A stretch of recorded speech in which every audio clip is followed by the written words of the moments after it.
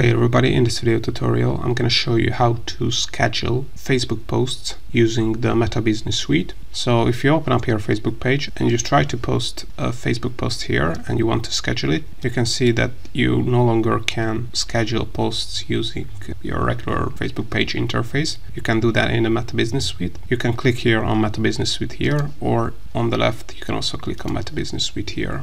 And this will open up the Meta Business Suite account of this Facebook page. And if we want to schedule a post, we can either click on Create Post here, or we can also go to the Content tab and click on Create Post here.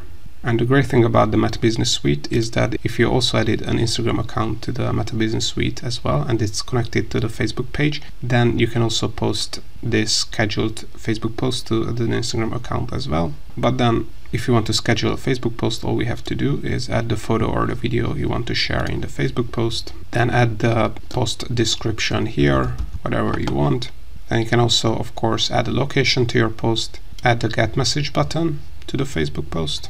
You can also run A/B test on the Facebook post, and you can also preview the link on the Facebook post here.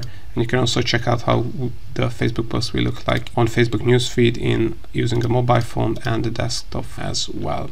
And if you want to schedule the Facebook post, instead of selecting publish now, we have to select schedule, then add the exact date and time we want the post to go live.